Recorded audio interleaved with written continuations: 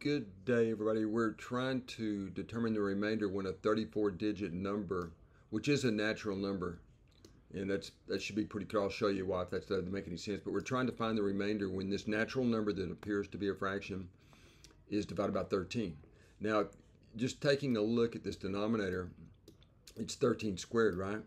And if you look at the definition of factorial, and I left out the 1 because it's unnecessary and saves a little bit of space, we have two multiples of 13, the 13 that's right here, and then of course the 2 times 13 right there. Those are the only two multiples of 13 in the expansion of 32 factorial, right? So that's why they cancel out, and this thing is a natural number, and we can ask questions like, what do you get when you divide by 13?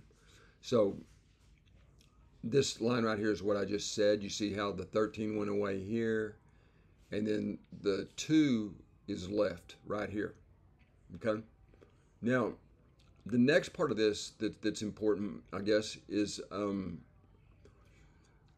this part right here is congruent. I mean, this part right here can be reduced. In other words, you have 2 times 3 times 4 times 12 times 14. Oh, yeah, that's what I need to tell you about. Sorry. We have a result called Wilson's theorem that's important here for this particular problem. It states that p minus 1 factorial is congruent to negative 1 mod p.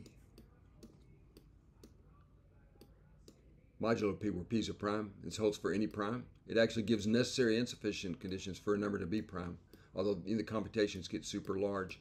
Now, the special case we're dealing with, of course, is p is equal to 13.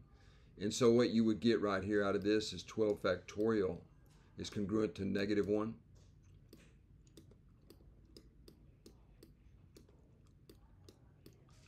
Mod 13. Okay, and that's what's happening right down here, folks. See, this piece right here would be congruent to negative 1.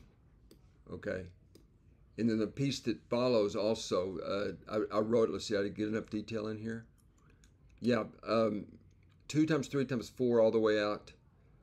Yeah, you see how we had 2 copies of it going on right here. We had 2 copies of it going on right here. Let me square this so it'll make more sense for you. Okay, if you square this and square this, you get the 1 that you were getting right here. Okay, but you see 2 times 3 times 4 times 12 really happened twice if you look at 14 times 15. Okay, 14 times, you see this would be congruent to 2, and this would be congruent to 12 all the way out. So you see, we use this thing twice. That's why we have this exponent of 2. Hope that makes sense. Okay, so now that leads to an immense simplification here because you just have minus 1 squared here. You see, I didn't even write that in, did I? Okay, squared follows from the definition of Wilson's theorem. So we have minus 1 squared, and we get rid of a lot of terms. That's pretty nice. Now notice 27 is congruent to 1, 28 is congruent to 2, so I wrote that down right here for you. Okay, so we reach this stage in the problem where all we have to do is reduce this relatively simple looking expression, modulo 13.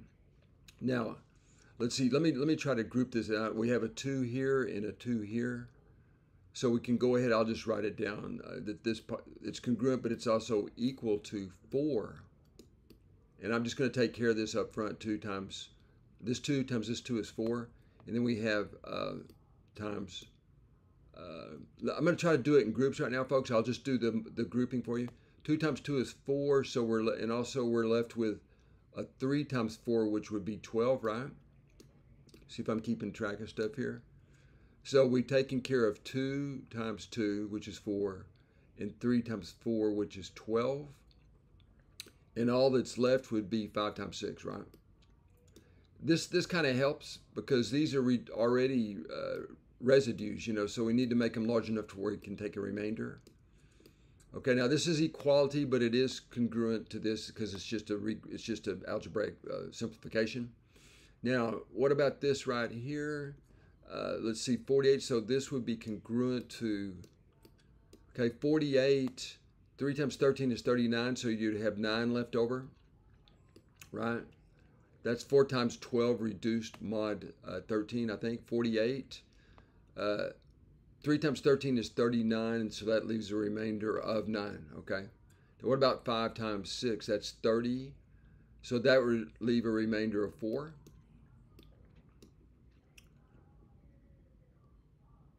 That's why it's called remainder arithmetic. Now, folks, but this is equal to 36. Now, if you divide 13 into 36, you get 26 plus 10, right? So this is actually congruent to 10, which should be our answer if I haven't made any mistakes. There's always a chance you'll make mistakes. I decided I like doing it this way, show most of the work, and then just try to finish it off because there's no way. It's too slow to write with this mouse, and also there's too many ways to make mistakes. I'm pretty sure this is right, though. 10's correct, I believe. And we use modular arithmetic to show that 10 is our remainder. Okay, so that is the final answer. Thanks for viewing.